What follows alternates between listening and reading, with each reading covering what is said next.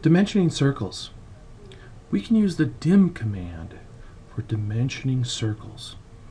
I can either find that located here in the home command or in the home tab, or I like to go up to the annotate tab. In the annotate tab under the dimensions panel we have the dim command.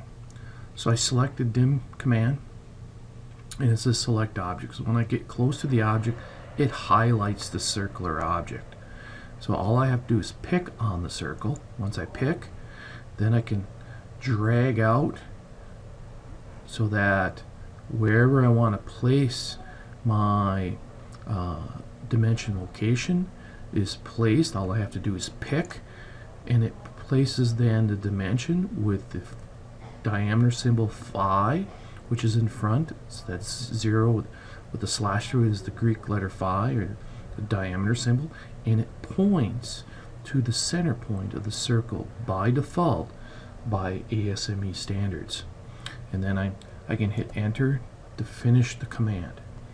So once again I'm going to go up to the dimension command, the dim command.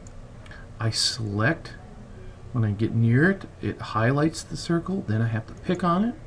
I always want it to go to the outside of the circle. I place it. Usually we like to be at 45-degree angles, so here or here. If I could fit it in here, I'd go there, or I can go over here. But AutoCAD will always make it look so that it points towards the center of the circle. I can pick, and then it'll place it, and at that time then I can kind of come over, hover over, and find another circle.